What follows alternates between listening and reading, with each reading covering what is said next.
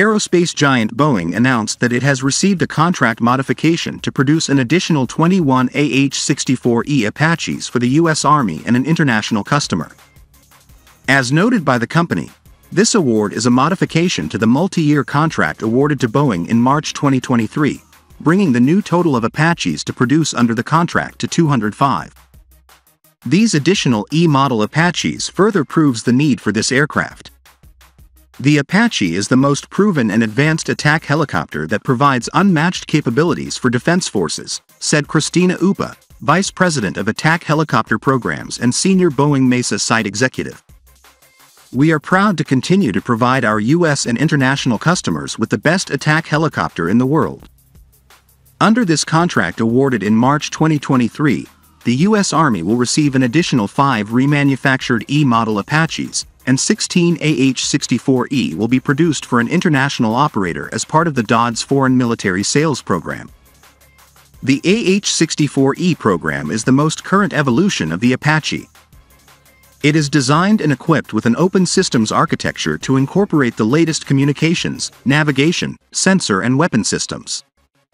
The E-model has multiple upgrades from its predecessors, such as the improved modernized Target Acquisition Designation Sight Pilot Night Vision System, MTADS, PNVS.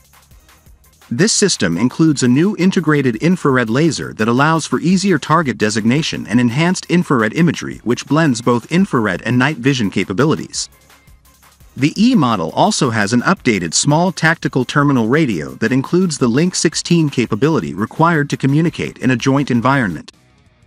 The updated fire control radar has the ability to operate in a maritime mode, enabling the Apache to be an integral asset in most environments. The manned-unmanned teaming ability of the E-model fleet provides level of interoperability to Apache crews.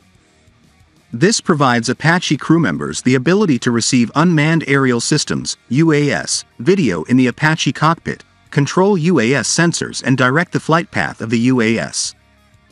The aircraft is also undergoing further modernization modifications such as the modernized day sensor assembly.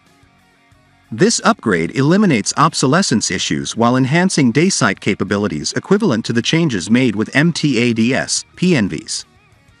Other modifications include manned-unmanned teaming that provides non-line-of-sight communications, video transmission, reception and maintenance cost reductions. Since 1984, more than 2,600 Apache helicopters have been delivered to the U.S. Army and 17 international customers.